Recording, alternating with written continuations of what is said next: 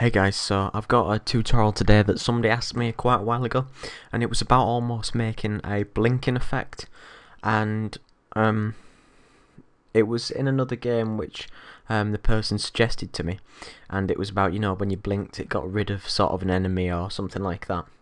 Now, it could be used in a horror game. Now I'm just going to show you simpler. This might not be the best way to do it, but this is just the way that I found it.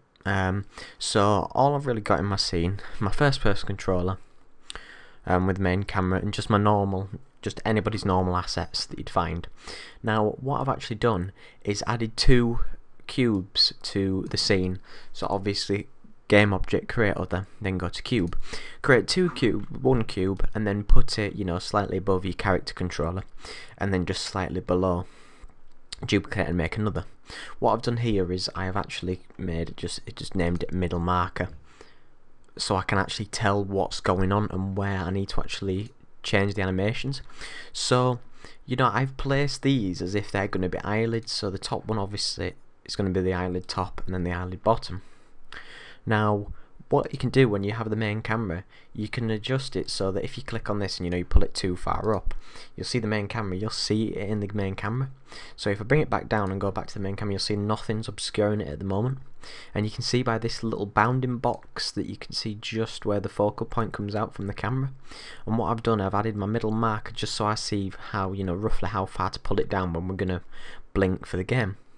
So that's pretty much it. You just need to position the two boxes, in front of the main camera, slightly above so you can't see it. And then you can have this, you don't have to. Now what I've done, I've actually deleted the box colliders off them, because when you run around in your scene it can sometimes collide with the floor and make it difficult to walk. So just delete any colliders on it and leave the mesh render. What I've done is created a new material by going create material, and just making like an eyelid material which is just a solid black, so you don't want any colour. Also you might want to take off anything if the mesh receives or casts shadows, because you don't want it to do that. You just want it to be a sort of visual effect. Now we're gonna go ahead and make the animations now. So if you click on the whichever lid, the top lid for the moment, go to animation, we'll create a new animation and we'll call this blink top for ease of sake. Click on transform, select them all, create a new keyframe at one go,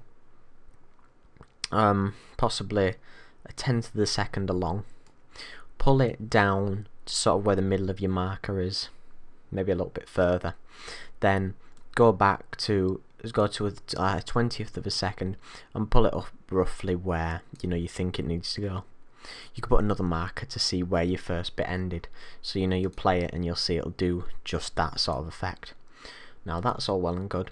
Make sure that play automatically is unticked, because you don't want it to play automatically. We'll do exactly the same thing for the bottom. So we'll go window, we'll go animation, we'll create a new animation called blink bottom, save that, click on transform, add a new keyframe at the beginning, slide across to 10th of a second, pull it up to about roughly in between, scrub across to 20th, and then go back down roughly as we had it before, and you get a similar effect. Now what I'll do is add these two animations to my blink folder, and then we actually need to create a simple script which is going to let us click and blink almost. So make a script and call it blink, and then what we'll do is open up in Model Develop. Once that's open, we'll delete the two functions and we'll say variable top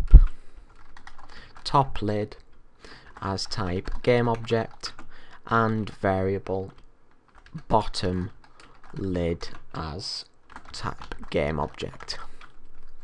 And then we'll say function start, add the two brackets, add two curly brackets, and say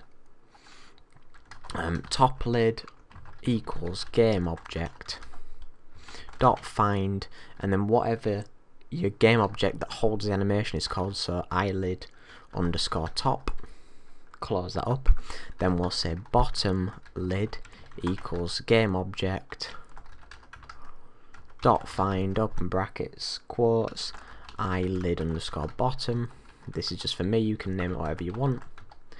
And then under there we'll say function update, add the 2 brackets, add 2 curly brackets, and say if input dot get mouse button down, open bracket 0, close the 2 brackets, add 2 curly brackets underneath, and say top lid dot animation dot play, open brackets in quotes, top, so I put blink top for our animation, and bottom lid dot animation dot play, open brackets, blink bottom, close that up, put a semicolon, save that out. If we go back into Unity, go on the main camera, add the blink script, we're going to need to add our 2 game objects, so top lid and bottom lid.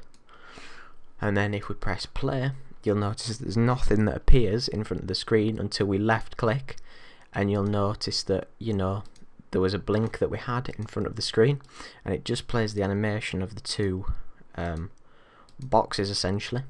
Now you might notice a little bit of edging from either of the 2, so that's obviously where the animation has ended.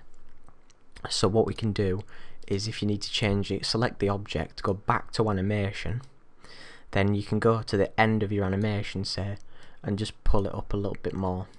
Go to the bottom one, click animation, just scrub across to the end where your last keyframe is, and just pull it slightly further down.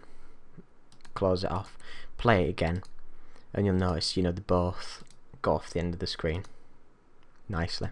So that's pretty much just the basis of creating a very simple blink script. And all the script does, it finds the 2 objects that we want to find, and then it just plays the animations on those objects when we left click.